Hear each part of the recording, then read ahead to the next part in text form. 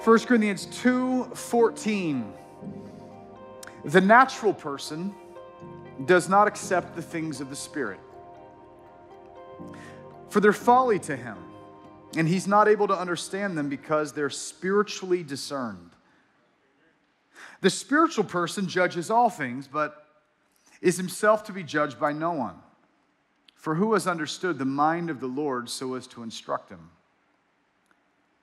I really want you to understand this next sentence. But we have the mind of Christ.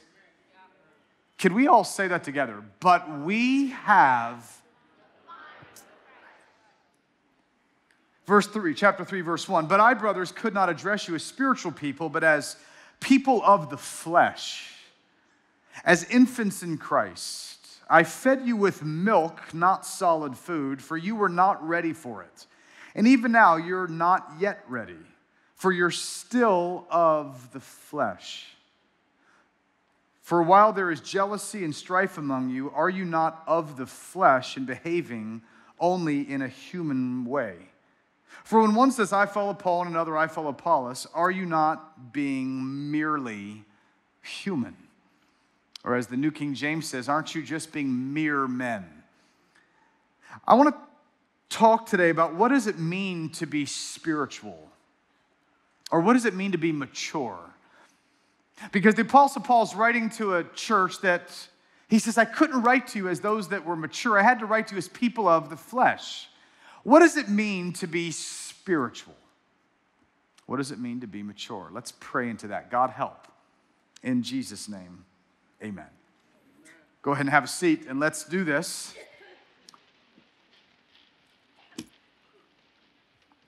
So years ago, I was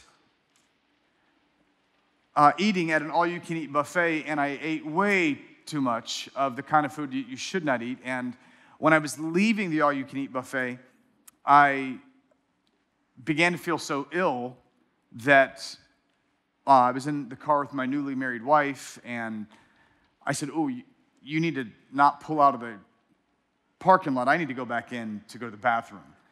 And I don't want to be crass, but I ran into the bathroom and made my way to a throne of sorts and just thanked the Lord that I was there. And it was taking a moment there, and then someone came, the door opened, and someone came next to me, and I looked down, and I felt embarrassed for them because a woman came next to me, and she was obviously in the wrong place. And I was like, oh, bless her heart. You know, she came into the wrong restroom. And so, you know, you sort of look under there sometimes. Hey, listen, it's Youth Takeover Sunday, so I'm doing this a little more like what I would do if I was in youth group church, just so you understand right now. But I kind of looked down through the stall, and there she was. And I was like, oh, that man, skinny little shoes and skinny little ankles, and, you know, she's sure going to be embarrassed. And then someone else came in, and they came in the stall next to me. And what are the chances a second woman made a mistake and came into the men's restroom as well? And I was thinking, oh, bless her heart. And then I started noticing there were more stalls than there usually are, and I was looking for the urinal section, and I didn't see the urinal section. And at that point, it didn't matter how much I had, finished. I finished up. I ran out, looked at the door. Sure enough, it dawned on me, I was not where I thought I was. I thought I was in the men's restroom. In reality, I was in the women's restroom. I ran out to my car where my wife was waiting. She saw me running. She decided to play a joke. She started driving away. I was like, this is not the time for jokes like this. You know, it's possible that you think you're in one place and you're actually in another. And the book of First Corinthians is written to a church that thinks of themselves as very spiritual, and they think of themselves as very mature. And yet the reality about this church is that Paul is writing to a church that because they're spiritually gifted, because they speak in tongues, because they've got gifts of the Spirit, they have assumed that they're spiritual, and the Apostle Paul is writing to let them know, you are not spiritual at all. You think you're spiritual and mature. Well, I'm here to tell you, you are fleshly, and you are actually immature. He says in verse 1 here, I couldn't even address you as spiritual people. It's the word pneumatikos. Pneuma would be the word for spirit. I wanted to speak to you as people that are dominated by the spirit, pneumatikos, that you'd be dominated by the pneuma, by the spirit. He's like, I couldn't even speak to you as spiritual people. I had to speak to you as people of the flesh. It's a Greek, the Greek word for flesh is sarx. Everyone say sarx. Like S-A-R-X, like sarx. He says, I couldn't speak to you as pneumatiko, pneuma people. I had to speak to you like sarx people, people of the flesh, as infants in Christ. And so he writes this letter to them, and he's, up until this point, it's kind of, this letter is kind of, it's really been about Jesus. The theologians would say he begins with Christology, and then he speaks a lot about the Holy Spirit, which would be pneumatology. He's now getting into ecclesiology. Now, this is a nice way of saying he opens the book of 1 Corinthians talking about Jesus and the Holy Spirit. He now is going to spend the rest of the book talking about Christians, specifically fleshly, carnal, immature, and yet they think they're in a different bathroom than they are Christians. He's writing to a group of believers that think they're one thing, they're actually another, and it is the burden of my heart today because even in a war, and I'm even concerned even right now with all the stuff going on in Israel, I'm bracing myself for the reactions of Christians. When we get into the political season, I'm bracing myself for the reactions of Christians. For what Paul says here, when you're characterized by jealousy and strife, are you not acting as people of the flesh and not the spirit? And if ever there was a need like we have, it's right now. Because when I'm listening to people and say, I don't want to go to church because churches are so full of what? They say hypocrites. Paul would say, oh, there are all sorts of people in the church that are actually not hypocrites. The issue is actually not hypocrisy. The issue is actually the flesh. What you've got is a bunch of Christians that they think they're spiritual in the case of Corinth because they speak in tongues. I don't hear a lot of 21st century Christians boasting about their maturity because they speak in tongues. I mean, a few might, but in the first century for them, they're like, whoa, look at me speaking in tongues. Look at me prophesying. I must be spiritual. I must be mature if I've got all these spiritual gifts. That was the Corinthian issue. I don't see that now. I see now it's things more like I've been a Christian for so long, or I've got so much knowledge of the Bible, and I will watch people online with heavy doses of knowledge of the Bible, slamming other people in jealousy and strife, acting like they're spiritual because they know the Bible. And Paul would say, are you not acting like a person of the flesh? And our culture looks and says, aren't they hypocrites? Because our culture can put a mirror up to us sometimes to recognize that something is expected of us that's other than just being experienced or knowledgeable. In our day, people think maturity is knowledge and experience, but Paul disagrees. Let me read to you what Paul says, going back a little bit in chapter 2, verse 6. He says, yet among the mature, everyone say mature, we do impart wisdom, although it's not a wisdom of this age. There is a tendency for people to think maturity means, I know all the most recent TED Talks. TED Talks are full of the wisdom of this age. Well, I'm very knowledgeable of the philosophies of the world around me. The philosophies of the world, according to Paul, according to Scripture, would be the wisdom of this age. He says, who are doomed to pass away, but we impart a secret and hidden wisdom of God, which God decreed before the ages for our glory.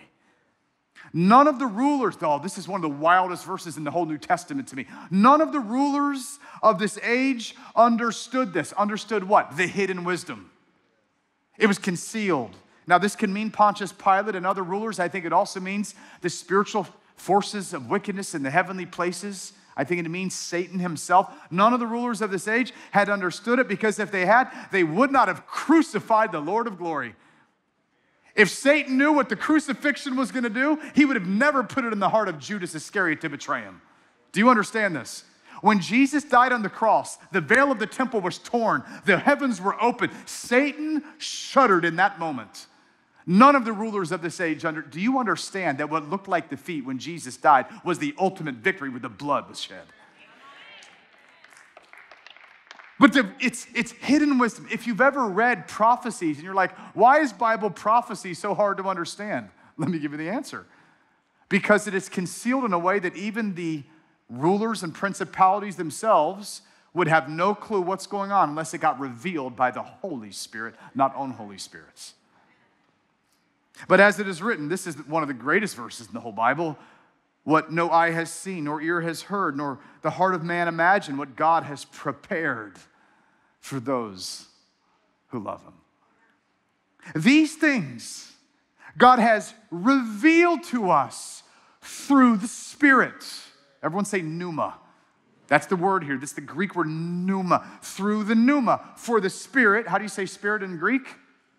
For the pneuma searches everything, even the depths of God. For who knows a person's thoughts except the spirit of that person which is in him? So also no one comprehends the thoughts of God except the Spirit of God.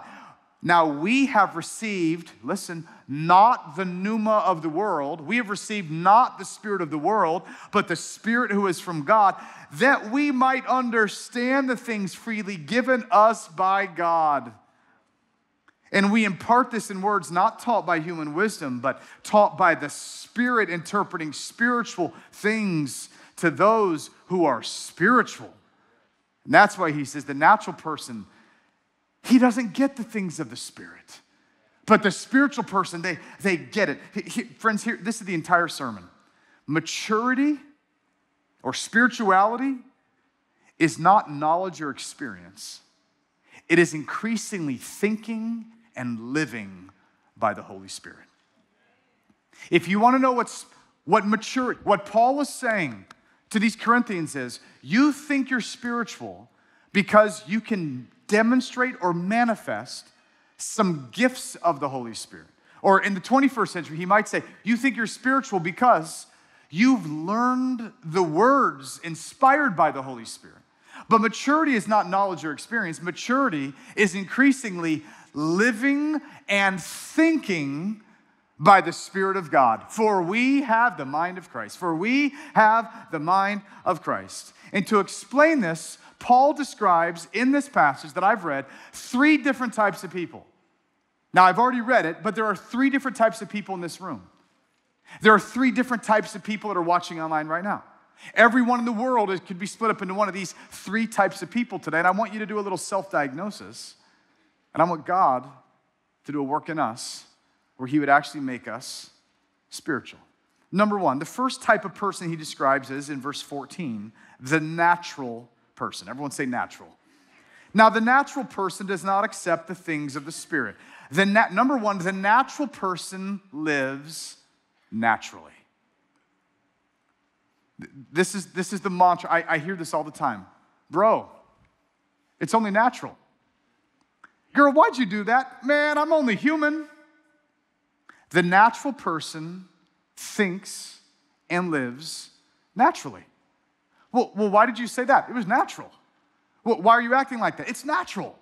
Why are you being like that? That comes naturally to me. The first person is the natural person. There's just words that are helpful here. There's a word here, it's psychikos. It's where we get the word psyche. It's like, this is the person, the soul, the soulish person, the person that's living from their soul. This is when people say things like, there's nothing I could do about it. I'm an Enneagram 3, that's what I do. I'm an Enneagram 7, that's what I do. I'm an introvert, that's what I do. I'm an extrovert, that's what I do. I'm a Myers-Briggs, INTJ, that's what I do. I'm this, that's what I do. I was born like that, that's what I do. It's only natural. This is the mantra of the natural man, that this is who I am. But the natural man, natural woman does not understand the things of the Spirit. This is the natural mind. It's the natural wisdom. Anything beyond this, according to Paul, the natural person doesn't accept, verse 14, the things of the Spirit, for they are folly to him. One of the stars of the Marvel Avengers series is famous for having spoken about monogamy and saying how monogamy is ridiculous. The thought that a man and a woman would get married and they're going to only be with one person. That the idea is monogamy, this is the thought. Monogamy is foolishness. There's no monogamy. You don't see monogamy in the animal kingdom. Why would there be monogamy in the Homo sapien kingdom? And it makes, that's the line of thought that a lot of people have. Hey, you and I were born to not be monogamous. Mike Patz was not born to be with one woman. He was born to be with lots of women. Now, I'm not saying a lot of women would want to be with me. I'm just saying that the idea being that you and I were born, and it's just natural. It's just to which Paul would say, the things of the Spirit, the Holy Spirit, seem like folly to the person who is natural. And when people say, I'm just behaving in a human way, Paul says, that's exactly the problem. When you're just being human, aren't you just being merely human? Paul says, you are not supposed to live just merely human, because if you belong to Jesus, you are no longer just merely human. See, the natural person may be a moral person. They may be an admirable person. They may be a good American citizen, Canadian citizen, British citizen, Nigerian citizen, but they do not know God. The natural person, there's even some of you in this room right now. You're wonderful. You're incredible. You're made in the image of God. You're beautiful on the outside. Beautiful voice, some of you sing. But there's some of you that are listening to me now. You are natural. And if you were to die today, you would have a rude awakening in your eternity because your spirit has not yet come alive. And that can only happen when the Spirit of the living God resurrects a dead spirit inside of you when someone calls upon the name of Jesus. If you are a natural person today, I've got the greatest news in the world today. This is your resurrection day. This is the day that you get up from the dead, you meet Jesus, your sins get forgiven, you call upon him, put all of your trust in Jesus. The natural person thinks and lives naturally. When I was studying religion at UF, I had New Testament professors that knew the New Testament backwards and forwards, atheists, agnostics. They knew the Bible, but they didn't know God. The natural person may know the Bible and they may know morals, but they do not know God. Number one is the natural person, and some of you are that, and if you are today, I'm inviting you to something far better.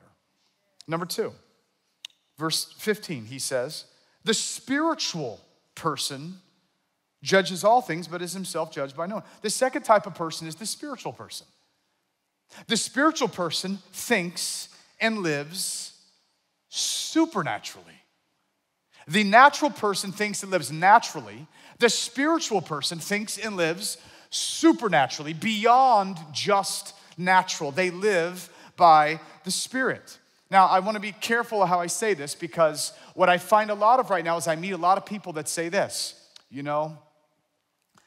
I'm not really religious, but I'm spiritual. I hear that all the time. I'm not religious, but man, I'm a spiritual person.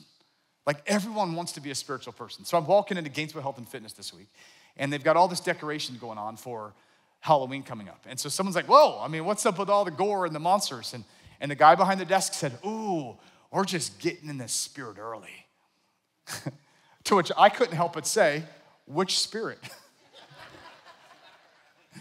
We're getting in the Spirit. It's a very legitimate question.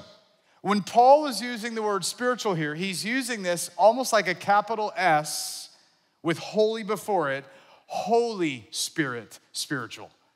There is a difference between the Spirit of the living God and the unclean spirits of this world. Now, we get that because Paul's actually going to say right here, when he says here that we have not received, we are those that we have not received. Now, verse 12, now we received not the spirit of the world, but the Spirit who is from God, that we might understand the things freely given us by God. So when God says something like, I want a husband and wife to get married, and monogamy is my goal there, and that's my expectation, the natural mind would say, that's foolishness, that's ridiculous, that's not the animal kingdom, that's not natural, that's not how we were born. The spiritual person, the one that's been born from God himself, is gonna have God's Spirit come in. They get enlightened, they're like, oh, that makes so much sense.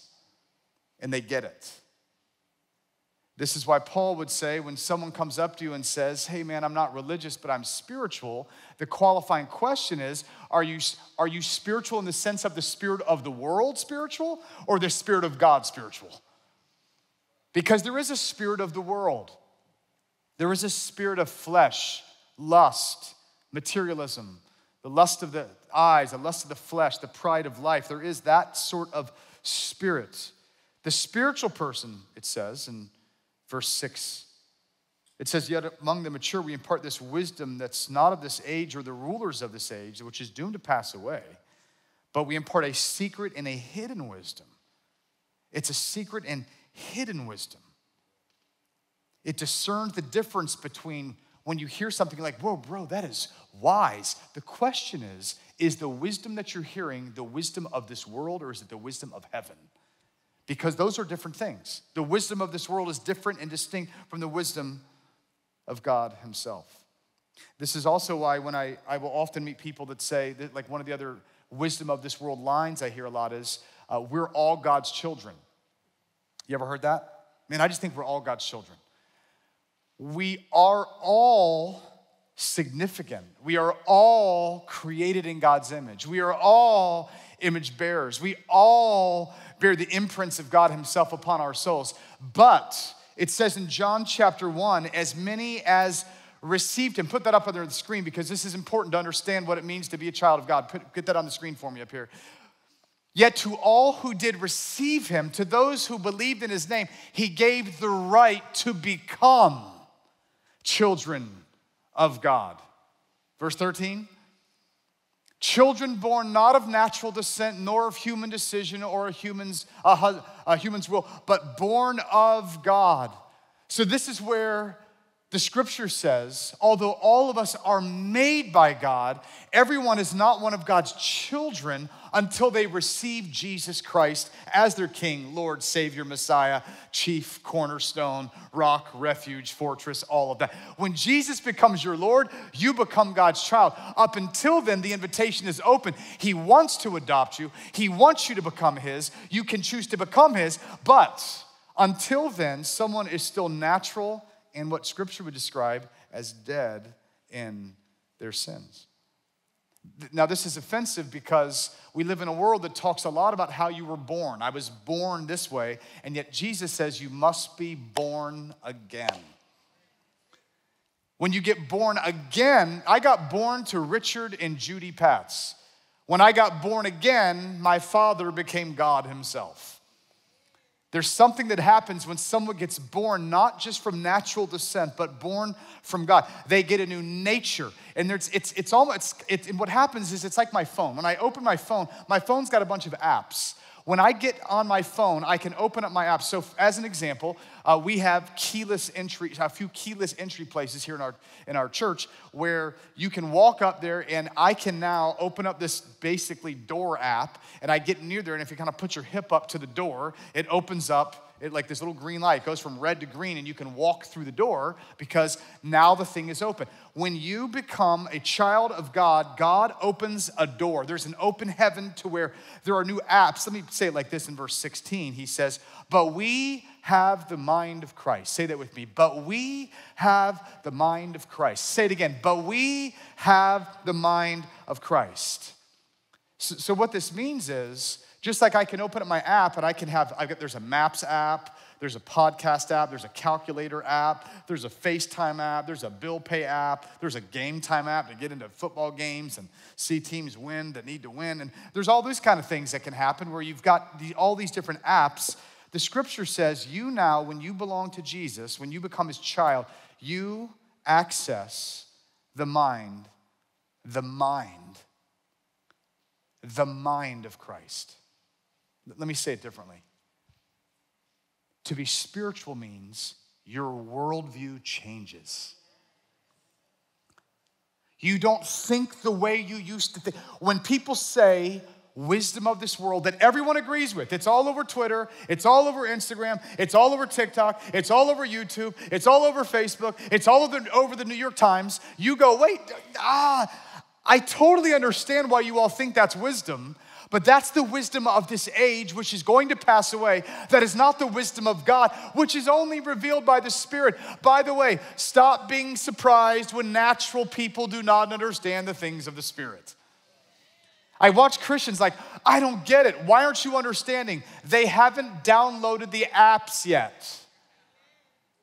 Why don't they understand? You could go to Kayak and you can get any trip you want, figured out for every different flight that there could possibly be, because the spirit, watch, the natural person thinks and lives naturally. The spiritual person thinks and lives supernaturally. Paul says maturity is not knowledge. Maturity is not spiritual gifts. Maturity is not speaking in tongues. Maturity is not knowing your Bible. Maturity is, although that's important and experience is important, maturity is thinking and living by the Holy Spirit.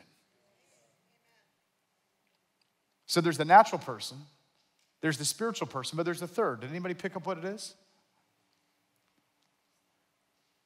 The fleshly person, verse 1, chapter 3. But I, brothers, could not address you as spiritual, but as people of the flesh.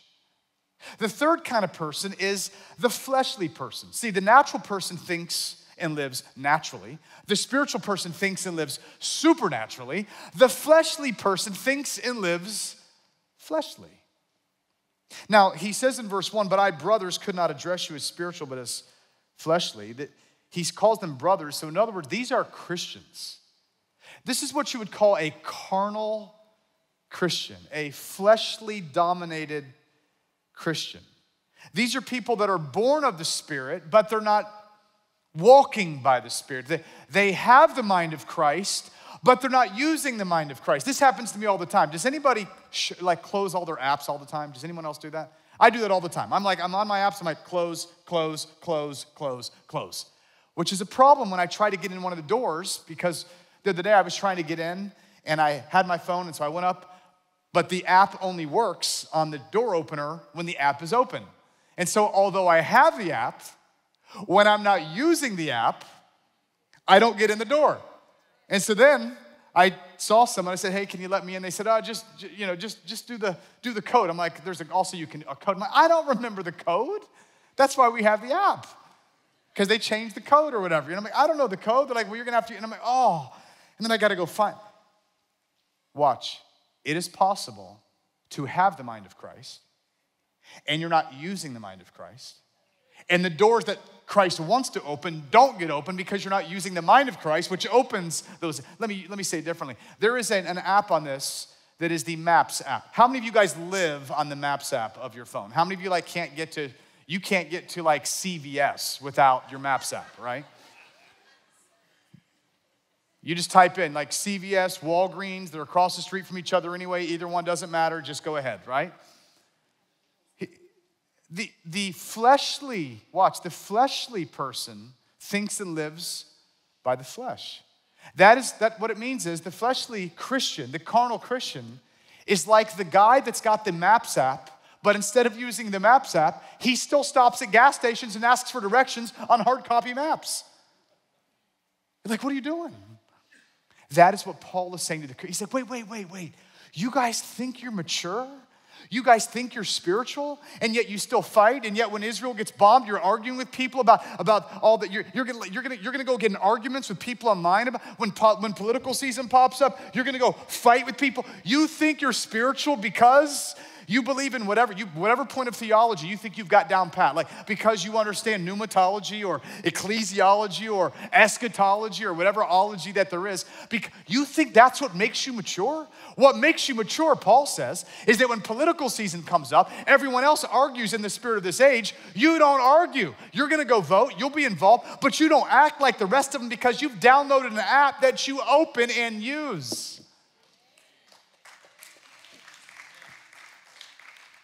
The fleshly person, he says, brothers, I couldn't even address you as spiritual people, but as people of the flesh. Well, what else would that be? As infants. In other words, you guys are immature. I want you to imagine a guy in our church went and asked a girl out. He's like, hey girl, you wanna go out? Man, let's just go out and just read some scripture together. She's like, oh, what a man of God, And he's like, yeah, I'll come over around 17, it's just a good, actually, well, I don't know, what, you name the time. She's like, well, could it be 7:30? And you're like, well, why? And she's like, well, because at that time, my parents will still be changing me. And he's like, what do you mean changing you? She's like, my diaper. My parents will be changing my diaper. To which she might be like, well, how old are you? She said, well, I'm 20. He's like, well, is there some condition? No, not really. Just, I don't know. I've never gotten around to changing myself. He's like, wait, changing yourself? She's like, you know that feeling when again, this is youth takeover, so I'm going to be a little different. You know that feeling when it kind of gets warm, it's like, and you could be in the middle doing something, and you're like, have you ever thought how inconvenient it is to have to go to the bathroom when you're in the middle? I never had that.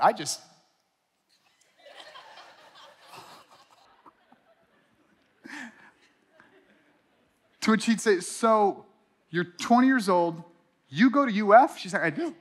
You'll never see me getting up to go to the bathroom when I'm in one of those lectures. I hear every word of that thing. He's like, let me check my schedule again.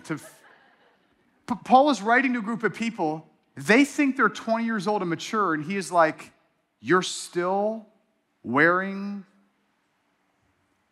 diapers? Like, I need us to get in that mode to understand how ludicrous Paul thinks it is. They think they're spiritual because they speak in tongues, and they're still arguing about Paul and Apollos, where there's rivalries and envies and jealousies and strife, and they're still living by the flesh. He says to them, wait, aren't you being immature? Verse 2, it gets even further. He says, I fed you with milk. Imagine a guy going out with a girl, and the girl says, well, he doesn't have a car, she does. She shows up at his house, 20 years old. Gets to the house, sees something in his mouth. She says, wait, what is that? He's like, oh, it's my bottle. Is it like candy? I knew there's like little bottle, like sour candy. No, it's milk. It's formula.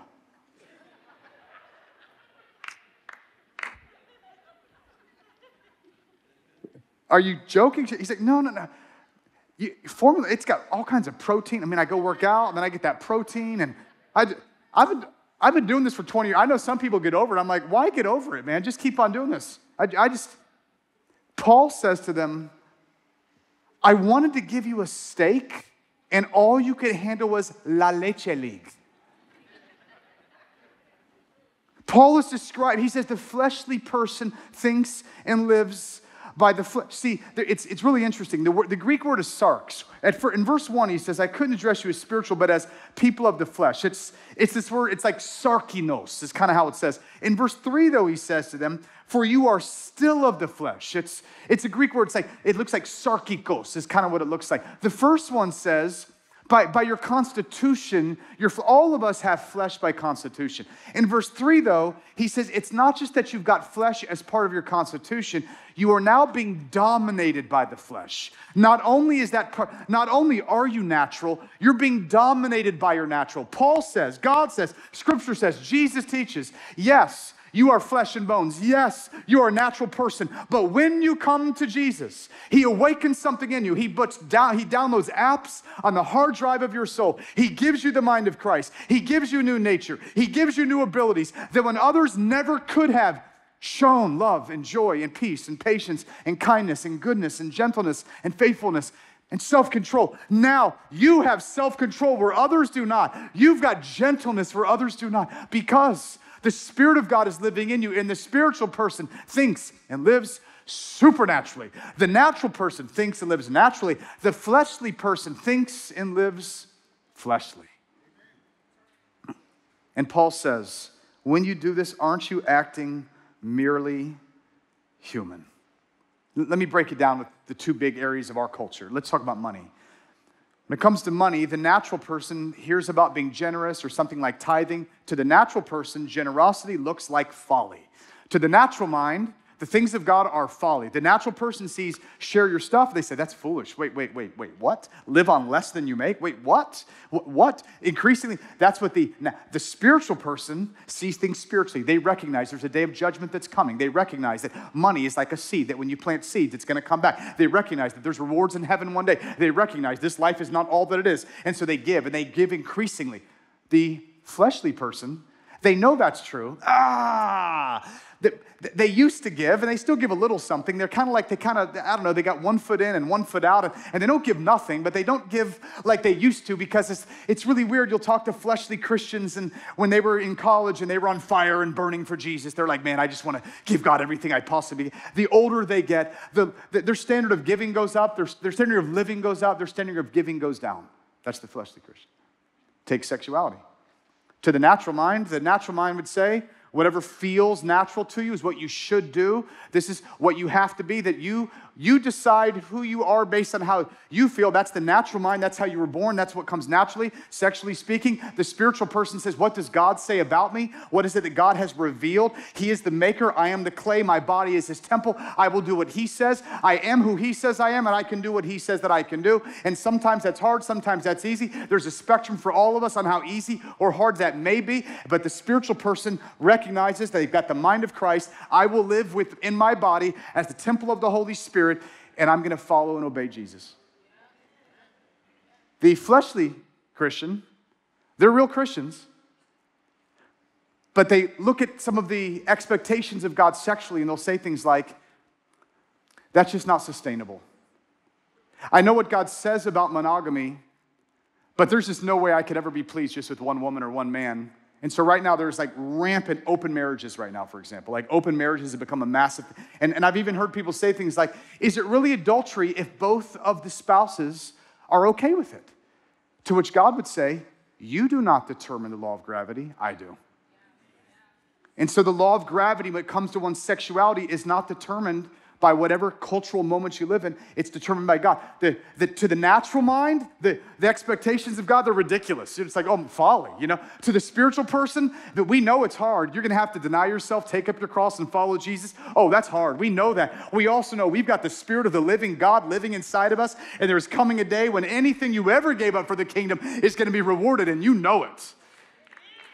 The fleshly Christian's like, I used to think that way, but man, that's just kind of hard. I've just seen a lot of life, and when I've seen a lot of life, I've just started to live more, I don't know, just got to be myself, and that's just not sustainable.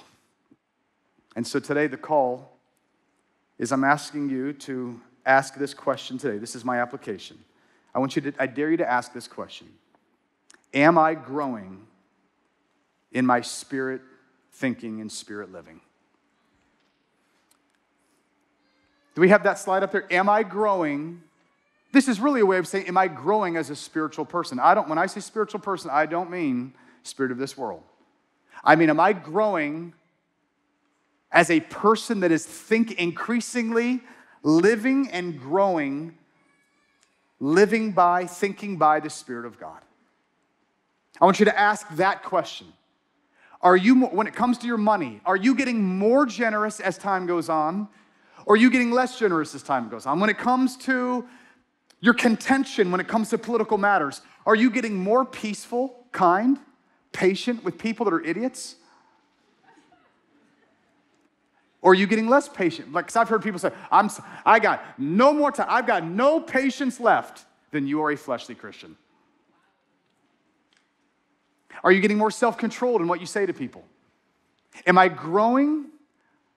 How am I handling my reverses and my resources? Reverses means, how am I handling when people criticize me? How do I handle when I lose the job, lose the scholarship, lose the opportunity? Am I increasingly recognizing, wait a minute, I have a sovereign God who superintends over the affairs of this world. His goodness and mercy will follow me all the days of my life. So when there's a reversal, I don't fret because I know God is on the throne and God's got my back. Or am I increasingly taking matters into my own hands? My resources, am I increasingly stewarding my time, talent, and treasure for the things of God? Or have I become decreasingly involved in the things of God, ministry, serving, sharing, helping? The natural person thinks and lives naturally. The spiritual person thinks and lives supernaturally. The fleshly person thinks and lives by the flesh. Which one are you? Can you imagine what would happen if everyone in this audience decided to become truly spiritual? Can you imagine what would happen in America if all the people that have the mind of Christ would use the mind of Christ. Could you imagine what would happen if all the people that call on the name of the Lord would decide to live in ways that are reflected by joy and peace and patience and kindness and goodness, to live by the Spirit? We could have a revival on our hands. If you are a natural person today, if you are in this audience, online or in person, you are natural, here's my message to you. John chapter 3, you must be born again. Is that a political term? No, it's a Jesus term. You must be born again. You were born once of your mama. You need to be born the second time of your heavenly Father. You must be born again. None of it's going to make sense until you get born again. You're going to always be like, that makes no sense. That is ridiculous. Until you meet him, you're like, oh, I see it. Now I get it. It's better to give than to receive. Now I get it. It's better to be chaste than to be licentious. Now I get it. It's better to hold back than to retaliate in return. Now I get it. It's better to forgive than to get vengeance. Now I get it. Only the spiritual person gets that. If you're natural, you need to become a follower of Jesus today. You must be born again. And some of you in this room you've gone to church, you're like, man, I've tried. And I hate this because you haven't been born again yet. Get born again today. I'll give you a chance in a minute. Number two, there's some of you in here that are natural. And you need to, the second one, you're fleshly. Some of you are fleshly. If you're fleshly, I need you to repent and go back to your first love. I need you to open the app and leave the app open. I need you to come to church. Oftentimes when you come to church, you get in worship, the app gets opened. You hear a sermon, the app gets open. I need you not to close the app at Sonny's Barbecue.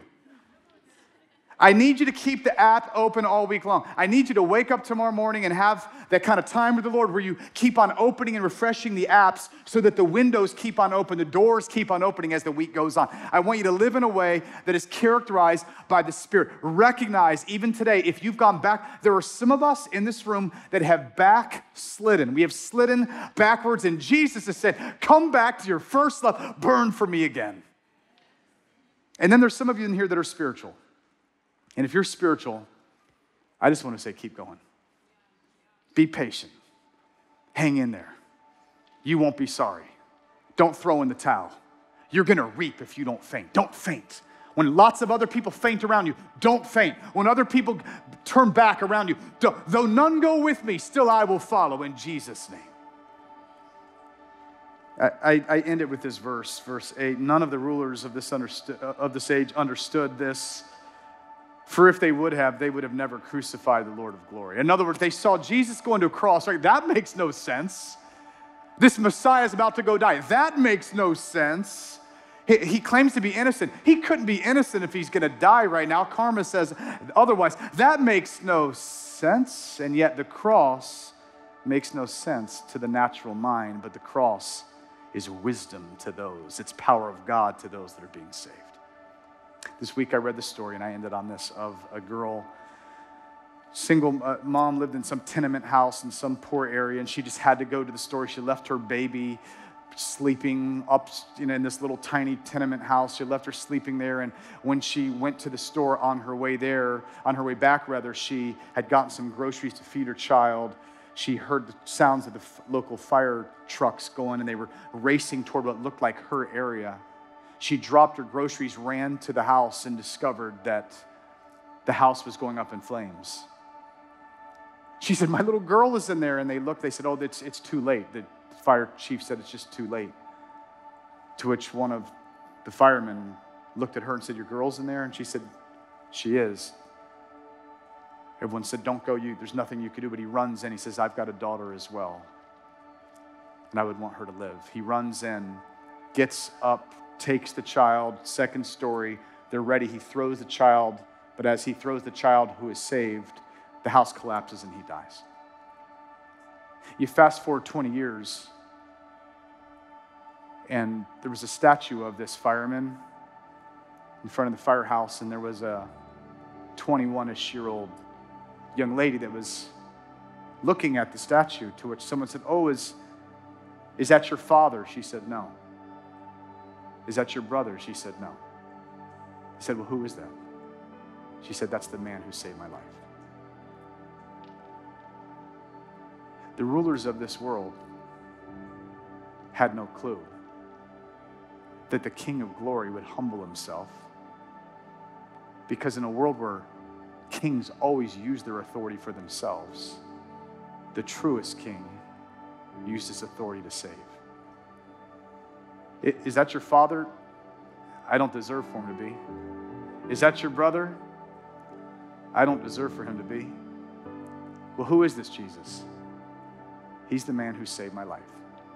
On a cross where Jesus died, the wrath of God was satisfied. The sins of humans were wiped out. And the power of God came upon people to bring us into a kingdom where there is no end. And this world will call it folly, but I call it a love story, because no one ever loved you better than Jesus loved you on